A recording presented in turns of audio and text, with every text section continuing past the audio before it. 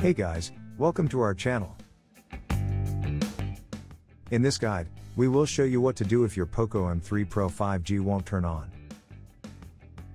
When a smartphone gets stuck on a black screen and won't turn on, the problem can just be a minor firmware issue, as long as it's not caused by hardware damage. In fact, you may only need to do one or a couple of procedures to fix this. With that being said, here's what you should do. First solution, force reboot your Poco M3 Pro 5G.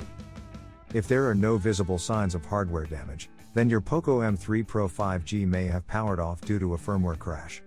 That's something you can fix by doing the forced restart. So if your device just won't respond for some reason, here's what you need to do.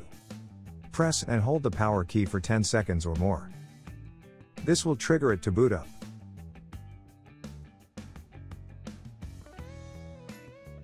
When the logo shows, release the power key and allow the device to continue the boot process uninterrupted. Most of the time, this is the only thing you need to do to make a phone respond again.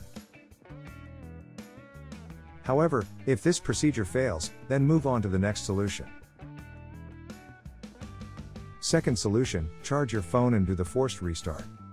If your Poco M3 Pro failed to respond after doing the first solution, then what you have to do next is charge it and do the forced reboot while it's charging.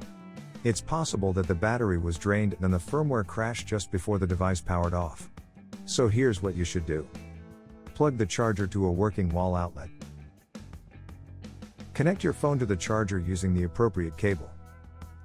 Regardless of whether your Poco M3 Pro shows the charging sign or not, leave it connected to the charger for at least 5 minutes.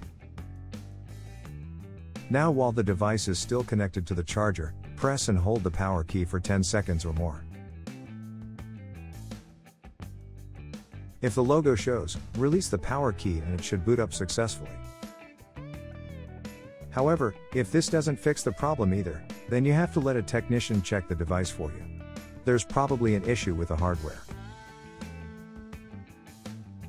We hope that this troubleshooting guide can help you. Don't forget to subscribe to our channel and make sure you enable the notifications so that you'll be notified when we publish new videos. Thanks for watching.